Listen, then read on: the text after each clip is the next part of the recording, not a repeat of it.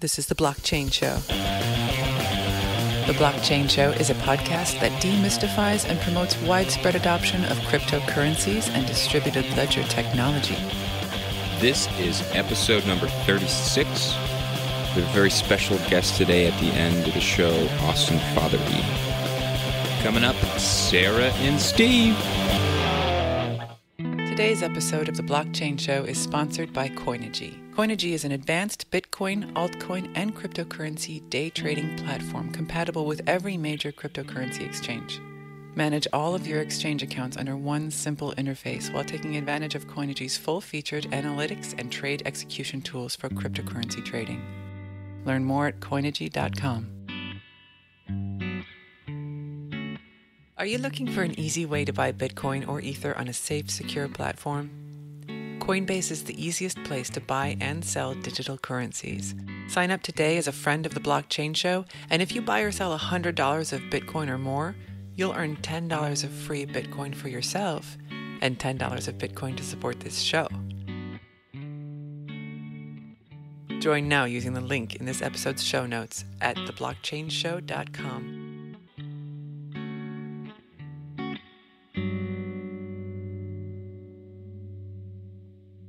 I did some weird stuff in preparation for the show. Did you hear about George Noory, though? I don't even know who George Noory is, really. You talked about him a few times, and I know you want to get him on the show. Yeah. But, I don't know who he is. I have no idea. He's just like a really interesting dude who has like no fear of just asking questions, no matter how weird it sounds. I love that about him. He is not threatened by new information. He's and I'm sure he's okay with me saying this, he's a slightly older gentleman. You know, he's lived a full, wonderful life. And that's what I think is really interesting about him. He has a very... Wonderful. What's that? He's not full. He's 66. Is he 66? Yeah. Anyway, he looks good and I love him. But what I like about it is that he's 66. Wait, you don't know anything about him, but you know his age? I know how to Google. I just Googled him. George Noory. Noory, right? Yeah. Yes. He's 66. Okay, well, thanks. I know he's a Gemini because I gave him a birthday present. I saw him. That's how fast wishes come true. Yes. What? I met him. And not only that, I hugged him. I embraced him. I shed a tear with him. Oh, it was great. So is he coming on the show then? I think he seems like he would be willing to do it. Definitely. He seems like... I must say that when I saw him, he was... Well, he was wonderful. I mean, like, I really did get to... I didn't want to take a picture with him because I dislike pictures, but somehow or the other I got, like herded into a picture, and then it just kept getting bigger, and I don't want to see those pictures. I don't know where they're even going to be. But, yeah, it was fun. He kept talking about my height, of course, as does everybody on Earth. Yeah. But he seemed a little distracted. That's just which I can imagine. It must be very peculiar to have like a room full of people there just to see you. Well, where was this at? It was at a Greek restaurant in Sherman Oaks, and like the gods were very kind to me that day because he just happened to. I guess he used to have a radio show in a studio right up the street, and this Greek joint is where he used to go for lunch all the time. He obviously knew these guys. It's just like a really sort of typical little greasy spoon there, a little Greek place. And it happens to be right by the Psychic Eye bookshop, so that was a bonus. Which leads me to my next thing. I mean, I did get to talk to him. It was really wonderful, and he was so nice. And that's awesome. Yeah. But I also couldn't help but think, because I've been learning so many things, and there were so many fun people at that lunch. But that's neither here nor there. I did a weird thing that I'm sure you're gonna. You are. I would like to give you some credit here. I need credit where credit is due, Steve. You really also listen to me with a great deal of patience. It takes a lot of patience to A, listen to me, period. But B, listen without. I know that I challenge a lot of people, and I think you do a really good job of keeping it fun, and I'm grateful to you for that. So here's the weird, slightly strange thing I've done. I didn't even really think about it this way, but you can actually, because you know how when you do a chart, like you say, oh, I'm a Pisces. I'm a Pisces. Yes. Right? So you can actually still, like, it's just a snapshot of the energy hitting the earth at that moment. So you could literally do Bitcoin's chart, which people have probably done. But I thought, I'd like to see what Bitcoin's chart looks like.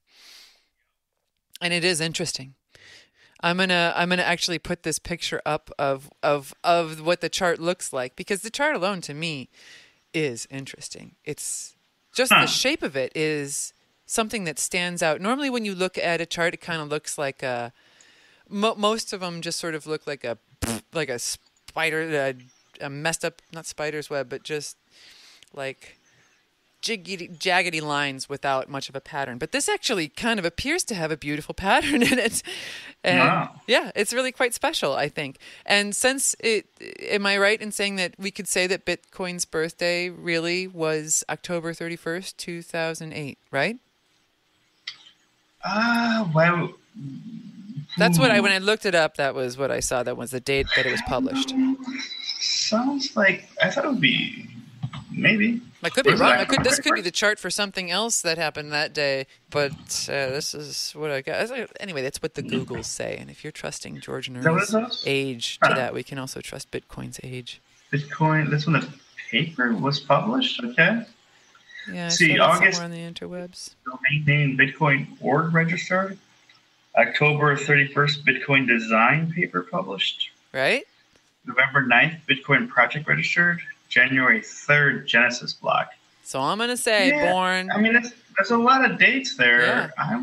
Didn't we even had a guest who had a baby born on that day? I remember, because that was right after Wolfie was born. Yeah. Coincidence? I would probably pick not. January 3rd at 18:15:05 GMT. Wait, January 3rd? What's this about? That's the Genesis block. Is that a different thing? Yeah, so there was a paper that was published on October 31st, and that was the white paper. I hope it was the white paper. If it was the white paper, that would make it wasn't the... Yeah, so the white paper was published. So the white paper is Bitcoin, a peer-to-peer electronic cash system. And almost everybody ignored it, right? He posted it to a cypherpunk or an old mailing list, a cryptography mailing list. That's what it was. And nobody took him seriously. Nobody thought it would work, or nobody apparently, noticed it at all and kind of thought he was, or thought they were not with it. And so he decided to, kind of build a reference client, build it all. And so the actual first block, so the software started running January 3rd. But I don't know. Do you go with when the paper was published? Do you go what do you call like the day? Why did you pick October 31st out of any of the other dates? Because that was like the first, bam, that was the first thing that was ever published about it. And so to me, that looked like Bitcoin's birthday. Okay. No, I mean, it's I don't know if I were to have to choose beforehand, if I would choose January 3rd or the paper. But the paper was the 31st, right? October 31st. What about like when, Satoshi decided to do it, decided to make it, decided to be like, that might be something like the conception. and then the gestation is when it's all forming in Satoshi's world and coming out of his little clickety-clack fingertips. And then born on October 31st, 2008. At any rate, that's the chart I got going, and it's a beautiful one. So, right. But that does make, and I know you're going to appreciate this, Steve, that does make Bitcoin a Scorpio. Oh, did you hear about Mark Zuckerberg and his call for a universal basic income? Oh, I did, actually. Yeah. What a weird and unlikely source. Right? Huh. Why do you think that is? Why do you think he jumped on the bandwagon? I don't know. I know so little about him. I guess I saw that movie about him, but I don't. Right. I don't really remember it. But that is curious. I was just thinking about that. That is an unlikely place for it to come, but I guess I don't know him that well. Huh. I really think that's got to happen. I don't know what's the holdup. Like, who doesn't want that? I guess there's a small group of people who don't want that. Yeah, but, I mean, there's a lot of people who don't understand it. If you asked, 100 Americans, how many of them do you think would actually even know what UBI meant? I don't know. That sounds more like a urinary tract infection. Well, perspective. I think UBI, you mean my urinary infections? I just take, Why are we talking about this? Yeah, no, I don't think that there's a huge number of people who even know about it, let alone understand it.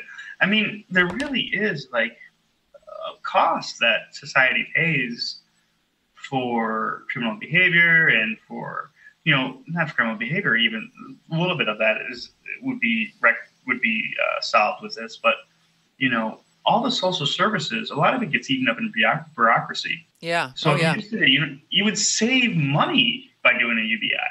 Like, it would cost less. I'm sure. Yeah. And that sounds and like... what does it matter anyway? They're just printing. It doesn't mean... it's no skin off their back. Are you excited for your massive amount of Ethereum that you have? Oh my gosh. Oh my God. It was like I prayed for something and it came true. So there you go with your experience. Because thank you out there in the world, whoever did that. There's been how many people? We get a $5 donation from Nelson Waitan. Nelson. A long time ago, remember? Yes. Oh, yeah, that one. Yeah, now it's... kept, the Ethereum, it was a $5 donation split 4 ways. And now your, $1.25 is worth 40. Right? Oh, my gosh. Yeah, last time I looked, it was like 36, but wow. Yeah, it might have gone down a little bit. Wow. Isn't that crazy? Wow, that's so awesome. I had a friend that, we went out disc golfing maybe half a year ago or so. And we went out for drinks afterwards. I didn't have any money on me, and the ATM didn't work, and it didn't take Bitcoin. So I'll buy the next round, but I'll have to pay you in Bitcoin. And the guy's like, sure. And so I sent him $13 in Bitcoin.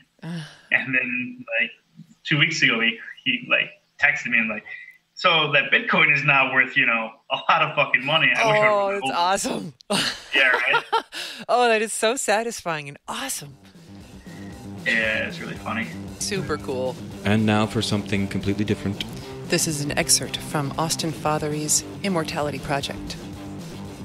Once in a system where our future successes depends on the success of those that we have contributed to in the past, and when those that have contributed to us depend on our continued success, a dynamic thing will happen.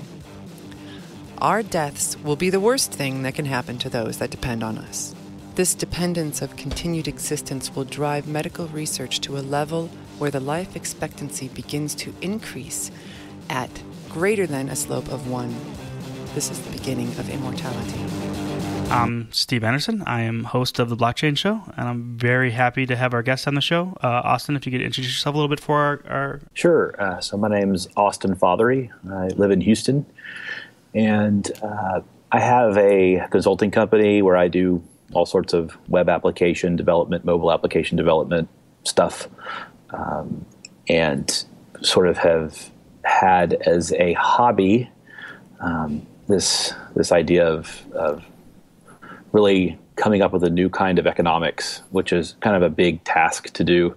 But I've been thinking about it a lot for the last 10 years or so, and have put together this system and published this new book that is in the space. And now I'm trying to take these concepts and apply them to the blockchain. I'm actually trying to build this thing out on Ethereum right now, and trying to do that kind of in a public way and get as much feedback as I can, both on the sort of economic philosophy side as well as help on the actual technical implementation side as well. And so I'm just happy to finally have this stuff out there and out of my head and start talking about it with people. So you've got a book. I see that it's available. You can get a read-only copy from GitHub. You can also it's part of Kindle Unlimited, or you can buy a copy with Kindle for like for Amazon for like $24, I think. The physical copy is $25, and then the Kindle copy is $9, and then you can read it for free on the web if you'd like. So it's called Immortality: Economic and Moral Framework Toward Immortality. What does that mean? So the book is really broken into three pieces. The first third is kind of moral philosophy, which is probably not a thing that's usually discussed around blockchain, but it came out of me trying to launch this thing 2 years ago, and people asking me why in the world I would want to do something like this. And I got distracted because a friend of mine and I bought another company, and we've been running that for the last 2 years. And as I've been on airplanes crisscrossing the country, I've been trying to ask the question and answer the question myself as to why I want to do something like this. Why do you want to do something like this? I want to do something like this because I think it's good and right to do so. The moral philosophy stuff kind of flows out of a couple different authors that have been very influential to me. Christopher Alexander, who's an architect who came up with the idea of pattern languages. Robert Pirsig, who unfortunately just passed away. His book Zen and the Art of Motorcycle Maintenance, and its follow-up Leela. A little bit of Nassim Taleb, who is author of The Black Swan, as well as David Deutsch and some others. And so I've kind of just sort of synthesized all of their stuff into why I think that we need to come up with a new kind of economics for the next sort of phase of humanity, and why I think it's really important as we move towards things like longer lifespans, increased automation, artificial intelligence, things like that. Some things are going to have to change, and so I sort of put down in that first third of the book why I think it's important for things to change. And the ultimate answer is I think that, and this is out there, but there's a lot of existential risk with artificial intelligence, and we kind of need to prove to future artificial intelligences that we're worth keeping around, and that's a hard thing to do. But what I find in the blockchain, what I find most interesting is this ability to record what has actually happened in a way that can't be changed and that is verifiable. And so I talk a lot about that and how I think that's going to be really important to,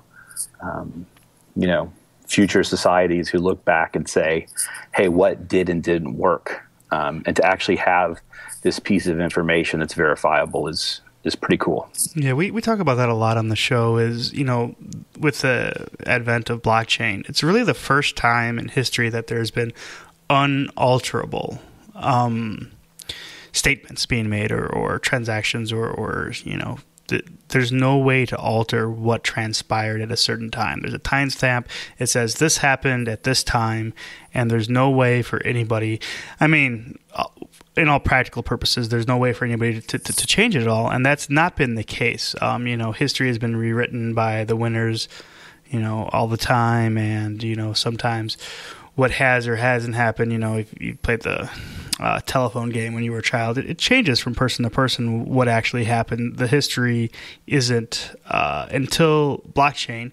It hasn't been like set in stone, set in blockchain, and that's kind of one of the principles of your book is having this unalterable history. And you mentioned that there's a few things that make the current landscape change. Automation, a lot of people may be out of work with the way things are going. So what are the big issues? You mentioned AI as an existential risk. I mean, there's other existential risks as well. Just the ability for one person to do so much damage, maybe existential risk of global warming. We have a lot of different things that are just coming to a head with technological singularity, if you want to borrow a phrase from Kurzweil is, Yeah, I think, kind of but right. Yeah. So what I go into the book is, we don't know what that thing's going to be. We can look at what is and make some assumptions about how those things came to be. And if you think of, so economics, traditional economics is sort of this supply and demand of resources. But the ultimate sort of equations and science behind that is that there's this thing that's supplied and this thing that's demanded, and then you have this equilibrium that forms. And so what I do is I kind of borrow some stuff from Robert Pirsig and sort of look at the world and say, look, there are these four really main economies that we have in our world. We've got the inorganic economy, which is an economy of forces.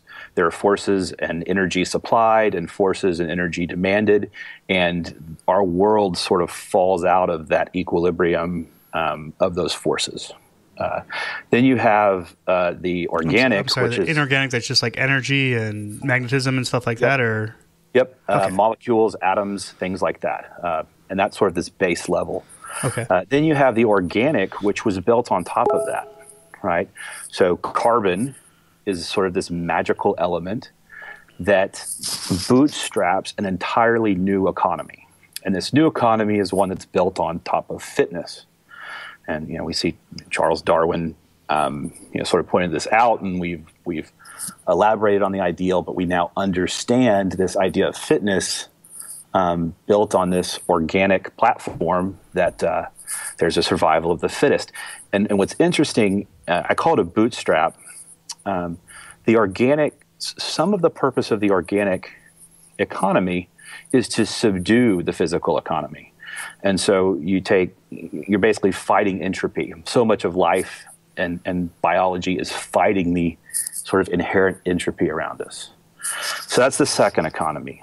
The third one is a resource economy. That's our society that was built. We moved past fitness at some point and said, hey, if we collect enough of these resources and have them available, we can outrun fitness. That's the third economy. And then the fourth one is this economy of science and intellect, where we first sort of really see this vector of time being used, where we can say, hey, if we do X, Y, and Z in controlled environment A, B, C, we always know that 1, 2, 3 is going to happen. Right? And that's actually a new thing that was not like inherent in the world until the neocortex, at least in our little area of the universe. Mm-hmm. And so you've got those four economies. And what I think is cool is that each one bootstraps and it subdues the one below it. And what the book says is we don't know where the next one's going to come from, but we know it's going to come. And so it could branch off from the physical again. And so I talk about things like gray goose scenarios and new types of alternate biologies. We could evolve again in a different way, which I don't think is very likely given our society, unless we start traveling to different planets and get separated, and that kind of takes off. And a lot of these are very far future things. Right. And then there's our society bootstrapping, which is where I ultimately focus, because I think if intelligence bootstraps first, we're going to have a real problem, because we have not been very good stewards of what we have, and we don't have a verifiable way to show that we have been good stewards of what we have. So that's where the blockchain comes in. It says, hey, look, we built this system, we understood the way resources work, and we built this system on top of it that is anti-fragile and redistributes itself in the face of volatility. And that's the middle third of the book, where I actually propose a system for realigning our incentives in our resource-based economy so that we can roll with the punches much better than we do today. Could you kind of outline your solution for us? Sure. So we sort of treat the blockchain as a time machine. because we have the blockchain, we can make a decision. Unfortunately, we can't go forward in time. But with the blockchain, we can go backwards in time and look at the way an economy flowed and make decisions based on real data and reward those who actually made a verifiable impact. Mm-hmm. So our current economy, a lot of decisions are made without time as a vector. It's, I have this much money, I want to get this resource. What's the equilibrium right now, sort of without regard to what I'm going to have to give up to get it, without regard to what that could have bought for me in the future. Most of our decisions are made in a very non-time-based system. Hey, I want this bottle of wine. It's $20. I've got $20. I'm going to buy the bottle of wine, and then I've got it. And that's it. The transaction's over. But that doesn't have to be it. And so what the system does is it adds a system of future-based rewards based on how you spend your money. So if I buy that $20 bottle of wine, what happens is I get $20 worth of points in that account that received the $20. And we employ a kind of money that's called natural money, which means that the money decays over time. So if that person just holds on to the $20 forever and ever and never spends it, eventually that money will decay away at some agreed upon rate. Mm-hmm. What's cool about the blockchain is instead of that money just decaying into either nothing or decaying as a tax to the government or decaying as a reward to miners, we can let it decay and flow backwards to the blockchain to the people who have paid money into an account. And what this does is it gives you a new incentive to spend your money with people that you think will be successful in the future in providing value in the future. So my hope is that I spend $20 on your wine, and you're able to take that $20 and turn it into a wine company where you end up having millions of dollars flow through your account, some of which will decay back to me. If I choose wisely, more of it's going to decay back to me than would if I spent foolishly on someone who is going to waste the money on consumption or something along those lines. No, now there's a certain amount of that in the current economy that if you support your local businesses, you think they're more likely to spend that money in their local economy, will eventually feed back to you. But Amazon is just so nice they have everything. You can buy everything. Exactly. And that's a perfect example is Amazon. Ultimately, it's incredibly efficient. Amazon is an incredibly efficient vehicle for delivery, and they're building an incredible system. And so we have to ask is, it does kill the local businesses. So do we want to keep it around or not? And I don't know the answer to that question, but this system aligns you more along the lines of, hey, if we do pick Amazon and we're all going to be spending billions of dollars with Amazon a year, mm-hmm. at least Amazon is responsible for spending that money appropriately and in a positive way.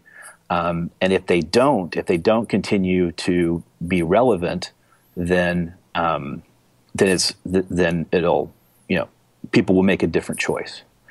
And one of the things I propose is this sort of idea of corporate death, and not like let's go kill all the corporations, but in the sense that I think it's a real problem that the way our corporations work is that they're deathless. Mm-hmm. And the original corporations weren't. Original corporations back in the 15 and 1600s had like 20-year caps on them, and they were to reduce risk. And we've gotten away from that. I mean, you don't need limited liability to sell bottles of water. This is not an inherently risky thing that you should be protected. Have all these incredible corporate protections. And so, if you're gonna try to put somebody on Mars, let's give you limited liability because the ultimate upside of that is huge for humanity. But what happens in the system is as you pay more and more money into account, the amount of benefit you get for paying into an account that already has given out billions of dollars in these pref points there's a rate of a reduction in return as time goes on. And so an upstart has much more of an ability to be innovative and say, hey, I'm a new account. You have more to gain from me than you do from continuing to spend with Amazon. And I think that's a nice counterweight to these giant corporations. And what it does is it establishes a life cycle. You have this infant period where your people are very excited about you. They're more willing to spend their money with you because you are new. Then you have sort of the adult life of a corporation where you're maintaining this level of integrity. You're trying to be a profitable corporation. Eventually, you get older, and it's not a sustainable thing. And so you probably have your established customers who are going to continue along with you, but eventually unless you are just exponentially profitable over time, your attractiveness as an entity to spend money with is going to decline. And I think that's just an interesting way to balance out this sort of giant corporatism that we have going on right now. Interesting. So how does the pref points flow back to you? So if you get pref points for the bottle of wine, you have 20 pref points or whatever. Could you fill me in a little bit how does that benefit me only? Do I get actual, quote unquote dollars to spend if the wine company does well? Or yeah, absolutely. Okay. So you spend. Let's do a thought exercise. If I spend $20 with you, and so I have $20 in your account, and then you suddenly inherit $10 million, and I'm the only other person who's ever spent money with you into your account, all of a sudden I have a huge gain about to come my way, because as your money decays, let's say it decays over 10%, you've got $1 million in your account, 10% of that's $100,000. So over the course of a year, I would get $100,000 in benefits flowing back to me. Now, that is not a normal situation, right? But that's one extreme. The other extreme would be you're a company, and I've paid you $20. I get a very small share. Everybody who's given you money gets a very small share. But you are successful, and you grow your business at 20% a year, and you go from getting $1 million in revenue a year to 10 million over 10 years. Well, the pieces are probably going to be very small, but as I spend my money throughout the economy in this way, those small pieces are going to add up. And eventually what this leads to is a form of what I call earned universal basic income, where over time, as you participate in the economy, you begin to develop a basic income from this cash flowing back to you. It's not a default. You don't just get it. You have to be wise. You have to spend in a certain way. But over time, you establish enough credibility to the economy that says, "Hey, I'm a person who, will spend this money wisely." Why did you choose an earned earned basic income over a universal basic income? Well, so the universal basic income, it's hard to decide how to start that or where to start that. And so if you just say, "Hey, I'm going to give everybody $20,000 a year," I'm not opposed to that. I think it could be a good thing. As someone who's wanted to start companies and not had the resources, who has a family and has certain restrictions that I can't. There's certain things I can't go do because I have kids, and I think there's a lot of things that I've wanted to do but haven't had the resources to do. And a universal basic income would solve a lot of those problems. But there are unanswered questions about the effects of a universal income that we haven't answered, and I think this answers some of them, which is that you do have to participate in this economy for a long time before you probably have enough coming in that you could say, "Hey, I'm going to take 3 years off and try to start something new." and the amount that you bring in is tied to your responsibility and how you spend the money. So if you get 20 years down the road and decide you're going to take some time off, but then you spend the money you spend it poorly with companies that are not going to do well, that are not going to be delivering value, that money is going to then descend down and become small again over time. So there's kind of a regulator on how much of a free ride you can get. With the amount of automation we have going on and the amount of resources we have available to us, we're not there yet, but we are getting to a point where we can produce enough for everybody without everybody having to work full time, right? Right. And that's only going to get bigger. And so giving people free rides is going to be an integral part of a future economy. It's just going to be a matter of how is that regulated and how is that scored. And so I've tried to come up with a way that still has economic drivers behind it that will be sort of self-regulating. So you kind of start off with earned basic income, and then once some of the questions are answered of how that works, you could maybe at some point in the future switch it over to a universal. So you're not opposed to a universal, you just don't see how it would start or how to get it going. Yeah, and with the other way that this comes in with the universal basic income is on the welfare side, and I talk about this some in the book. Mm-hmm. The great thing about a decaying currency is if you have something crazy like a giant stock market crash, like a Great Depression, if your currency decays, you can just print a bunch of it, right? And up the decay rate and be like, hey, for the next 5 years, we're just going to print enough money for people to buy all the stuff that's being produced, but we're going to increase the decay rate to 25%. So that, and this is a function, and you can graph this function. You can tell based on the decay rate how fast that money then decays back out of the economy. Who would be in charge of setting that rate or determining whether it's a time to influx the amount of currency that's available?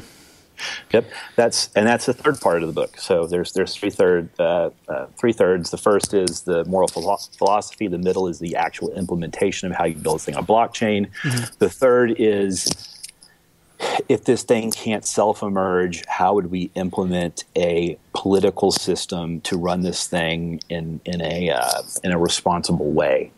It actually uses the current U.S. Constitution as a basis. Keeps probably about 85% of it, and then add some things on top of it that I think are checks and balances that we are going, additional checks and balances that we're going to need in the future. Yeah. And so what you have here is you have a system of citizen accounts, which keep track of this. Hey, here's how much money I have. Here's who I've paid to. Here's who's paid to me.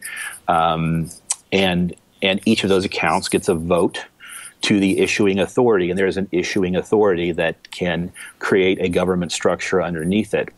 And I have a concept in this which is called a citizen veto, where any entity that you pay taxes to, you can vote to suspend their access to their cash. So they have government accounts, and if you pay a tax to that government account, you get to vote on to whether or not they can use your money or not. And so basically what happens is, and why I think the system has the ability to be really successful is that sort of the killer app in this economy is that it makes taxation really, really easy. Mm-hmm. So I can see governments in particular being inclined to implement a system like this because it allows them to collect revenue really easily. But at the same time, it adds the check and balance of, hey, if we don't like the way you're governing, we have the ability to suspend your account, and you no longer have access to these funds until you sort of give in to the demands of the public. And so that's kind of... Go ahead. That's kind of how that works. I wanted to jump back maybe a little bit and talk about privacy. It seems like there's a big issue if you're, getting all your money from these pref point kickbacks. Now all of your purchases are everything you do is basically made available. Anybody can look at it. The blockchain isn't really encrypted. So how do you balance the want to do all these sort of to reward people who do good in the economy with their right to remain private? Is there a way to take the information about what preferences you have in the economy private, so not everybody can see, and then maybe keep that from the regulators as well? So technically, technically that's a challenge. So I address it specifically in the book by splitting the economy into citizen accounts, legal entity accounts, and government accounts. I try to create more positives than negatives when it comes to the reduction in privacy. Mm-hmm. And so the first thing I say when I'm asked this question is, well, do you own any stocks? And generally people say yes, or I own 401k. And then the next question is, do you own any of those stocks anonymously? And the answer is usually no. And I say, why? And they say, well, I want the dividends. I want the rights that those things entail. And so in one sense, this is a less private system. Mm-hmm. But the other sense, there's a reason for it. You want to own the stock and this cash that's flowing back to the economy. And so it's really an interesting question to and a conversation to have, because I don't know the answer to it. Mm. The answer may be absolutely no way would I ever want people to know that I bought my milk from Kroger down the street, right? On the other hand, there are real things that you want privacy for. What if it was your raw milk, and it's illegal to buy raw milk? Well, that's possible. Or if it's something health related, you may want privacy. So the way this is divided up is that there are citizens accounts who have the ability to use what are called privacy pools. And I think this has sort of already been shown out in blockchain, how you can do some of this stuff anonymously, mm-hmm. Using I think they're called token rings or things like that. So we allow these citizen accounts to still use private payments if they want. But if you do that, you lose some of the direct benefit, because you're kind of getting thrown into a pool that's a much broader pool. So you don't have as much say over the direct benefit that you get. You'll still get a benefit. It just might be more distributed. For legal entity accounts, I actually lay out, because I think this is a huge issue, that for legal entities who have been given limited liability, that they can receive private payments from citizens, but they cannot make private payments. So that legal entities who citizens have given reduced liability have to be open and transparent. And then government accounts cannot do any sort of private payment. So they both have to, their payouts and their pay-ins are completely transparent. Yeah, and that's an anti-corruption measure. I think it's kind of necessary, and even without blockchain, it's just something that should be done no matter what. Right. And so, I'm trying to build mathematical models and computer models and things like that right now to actually prove this stuff out, and how much paying through a privacy pool versus owning what you pay is an open issue. Yeah. But my ultimate feeling about privacy is that, and some of this is a fear, and if we're not proactive about it, I think it absolutely will happen. I don't think we're going to have any privacy in the future. And so if we're not proactive about maintaining that and giving us a way to maintain some of that, or flip it on its head so that openness and transparency becomes more attractive than the privacy that it would afford, it's going to be tough with just the way information works. It's hard to maintain privacy. Yeah, I think some of these identity management systems that are out there it's a difficult issue, because you want to be able to share your healthcare records with your doctor for while you're at the office, but you may want to, retract that information as soon as you leave, but you wouldn't want to share that with the entire world. So kind of what they're doing is you'll have like one main account because it's just an address, like a random 64 character string that you can create as many of them as you want, basically. And so you'll have like one identity and then a bunch of sub-identities. That's kind of like one solution, where each sub-identity would be, you could create one, and you may want to have, a public sub-identity and then more private sub-identities, and then kind of, one account that controls all the keys for that and release the information that you want to release. Is there any sort of thoughts of implementing something like that into the system, or is it kind of like do we really need to make sure that each person's identity is their identity and they don't have multiple identities in the space? Well, there's a spectrum of ways to implement this, and so I don't know which is best. And that's what I'm trying to figure out. Right. But there's certainly a spectrum where it's like, hey, this is intimately tied in with our governance and our government, and we need to know which account is which so that voting is not, messed with. And then there's another side of the economy. There's another section of this where it's like, look, we just need the basics of this to work so that we can go into a place that's either been, ravaged by a war or just political upheaval or economic upheaval, and implement a system like this that gets cash flowing faster, and helps, boot up an economy in a faster manner. And so I think you may end up with a broad.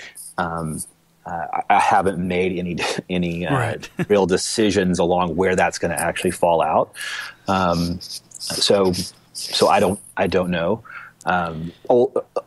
Absolutely, in the third part of the book, where I'm proposing this as sort of a replacement for economics and government, mm-hmm. that's a pretty identifiable area where you have your account, and it's ultimately underneath this umbrella of rule of law, so that there's crazy things that can happen with crypto right now that are I think real problems for crypto. Like, oh, you sent some money to a contract, a smart contract. You shouldn't have done that. It's lost forever now. Or I had my USB key and I fell in the pool and now I lost all my Bitcoin. All right. So some of these are things that a simple rule of law can help alleviate, and so that's a big issue of how do we integrate rule of law with these new blockchain based systems and do it in a transparent manner that is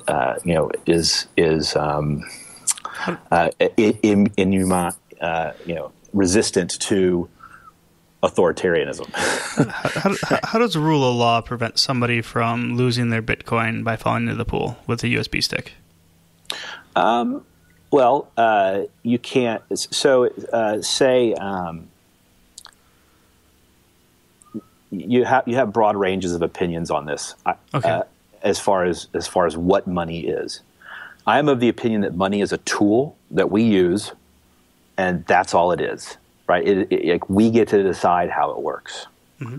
Right? And so if you are a government and someone is swindled out of $10 million by some Ponzi scheme, and the money's disappeared somewhere, mm-hmm. Is there really a reason that the government can't? It's proven, it's been through court. We know that this was you were swindled out of it. Why can't we just give that person their $10 million back? Is there a reason why? And that's just an interesting question. So in a rule of law system, if somebody is subject to some kind of fraud, you can fix the fraud. Whereas in Bitcoin right now, unless you're going to do a hard fork, you can't just give people their money back. And you have a perfect example of this with Ethereum, right? They actually had to do a hard fork to fix a fraud, right? But it was an exception and not a rule. Yeah, that'll probably never happen again on Ethereum. Right. So it was very controversial. It had to have all these crazy things happen, and people had to agree to it. And you can't have that as a regular occurrence, right? And until you can assure my grandmother that her savings is not going to be stolen in some way, it's going to be very hard to roll out one of these systems, universally. And so, if you can institute a form of rule of law that is available but an exception, then you have much more of a chance of deploying this out to the general public. Because they're like, oh, hey, somebody, and this is the other great thing about the blockchain. If take for instance, if quantum computing cracks the code, right? Mm-hmm. We at least have the state of the blockchain at the date the code was cracked, and we can via rule of law we could fix it. We could reconstitute the system and have everybody sign on that this is the reconstituted system. There's quantum resistant algorithms too, so when it eventually does get cracked, and it will, I don't know how soon it will be, but eventually it will. I think so. The current system of, what is it, CPEC or something? I forget what it is, but the 256 hash will get cracked, and and that's just one of the known existential risks to the whole system, right? The problem is the unknown unknowns, right? We don't know what else is an existential risk to these systems, and so having avenues to self-correct, I think, is going to be very important to the systems going mainstream. It's typical. A lot of people in the space, kind of have brushed that issue aside, and they actually enjoy the solution much more without any sort of governance of that type. When it happened on Ethereum, a number of people, a small minority of the Ethereum project, decided to, keep the original chain alive and not go with the one that was edited. Is it something that we just need to kind of, as a society, come to terms with, that, you have to be kind of careful with your own money and make sure that you, maybe it's in a contract for a little while, there's a smart contract that allows for these type of fail-safes, but if you ignore the fail-safes, then you're kind of at your own risk. So, something where if people wanted to, maintain their own money, they could, but also provide people who, like your grandmother or my grandmother, who wants to be safe, and ensure, their money exists in a sort of smart contract that, they have willingly entered into, and the alternative exists as well. Is that is that a possibility, or not worth the effort? My opinion on stores of value are that you can't store value reliably, right? You can probabilistically store value. Mm-hmm. Gold is probabilistically a decent store of value. U.S. currency is probabilistically a good store of value, right? But it loses value every year. It fluctuates. It's volatile, right? And so volatility is it exists. And so I think you're always going to have that. You're always going to have different kinds of currency. Okay. I don't think there's going to be one ring to rule them all, if you will. Right. But and I'm not preaching that. Okay. I think that there will be certain styles of currency that will end up winning, and I think this idea of this decaying currency has the ability to be a dominant solution, but. You have people are willing to take all kinds of different risks for different rewards. You just need to know that you're taking a risk, right? If you had put all of your money into Bitcoin, 3 years ago, good for you, mm-hmm. But it could have gone the other way. Right. And it could still go the other way tomorrow. Right. And so you have to manage that risk. So I'm not sure if that answers your question. Yeah. But yeah, I mean, I think you have multiple answers. And I also think I think there can be two right answers. Part of what I say is that, I appreciate what a lot of the sort of crypto anarchists and completely trustless based people are coming from. I understand where they're coming from. Right. The question is that the answer for the next 50 years, or is that the answer for 150 years down the road? I do not think we're about to throw off the nation state in the next 15 years. I don't think we're going to throw off the nation state in the next 50 years. 150 years we may. I expect, once we go interplanetary, we may have just one sort of government here on Earth. I mean, and we may find a way to not need government, but we're not there yet. So the nation state, I don't even know if it's still like the dominant force in economics versus like the multinational corporation. I mean, we still have nation states, but it seems like multinational corporations are the ones really setting up, controlling the economics of everything. Do you have an opinion on that, or maybe I should just edit that question out? No, I think that there's, and that's why that's part of why I put the control for legal entities in there. Is I don't think that multinational corporations who are completely unaccountable except to shareholders are. I don't think that's a healthy system at all.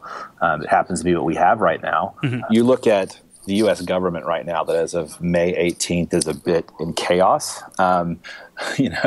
With everybody yelling at each other and independent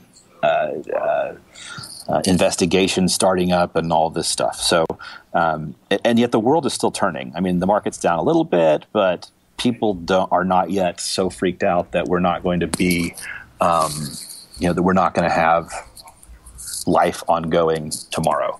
And part of that is because we have all of these organizations that are independent of the government that are so strong and powerful. I mean, who the president of the United States doesn't necessarily affect Amazon's ability to get your package to you in 2 days. Right. It could, in certain really poor scenarios. It could get dicey for them, but that's a long way off unless things get really crazy. And so there's value to having corporations.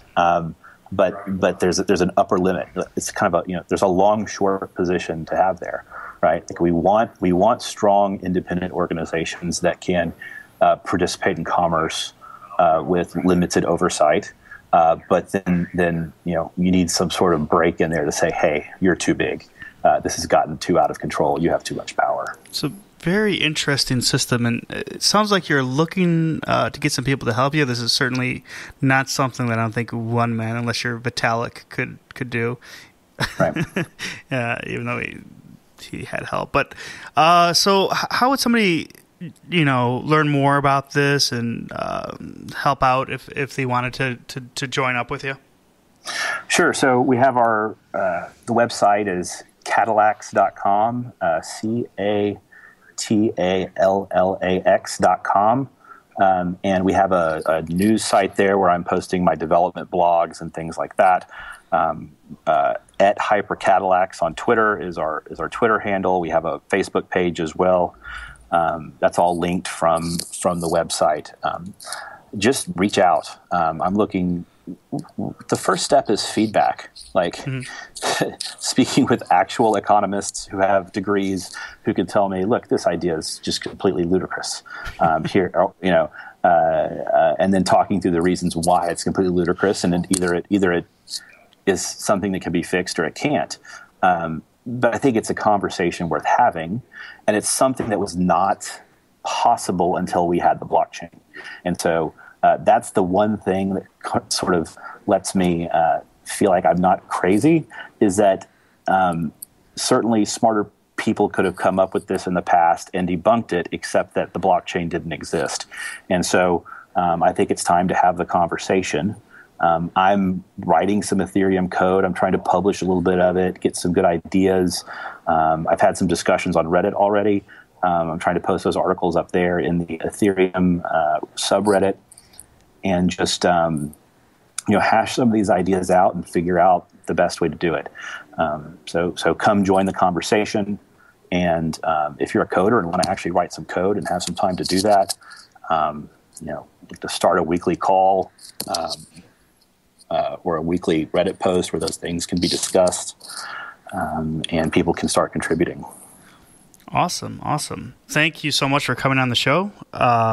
It's been interesting. People should definitely check out the book and go to the website and see if you can't participate in the conversation. Certainly interesting stuff happening. Great. Thank you so much for your time. Thanks. This has been fun. The Blockchain Show is a team effort by Heather Sullivan, Steve Anderson, Ethan Kinderknecht, and Sarah Hempfling. You can find us at www.theblockchainshow.com. Steve has made a wonderful website there for you to peruse. Grateful to you all on the team. Happy to make this podcast. Today's Memorial Day. I'd like to take a second to remember all those who have died for our freedoms.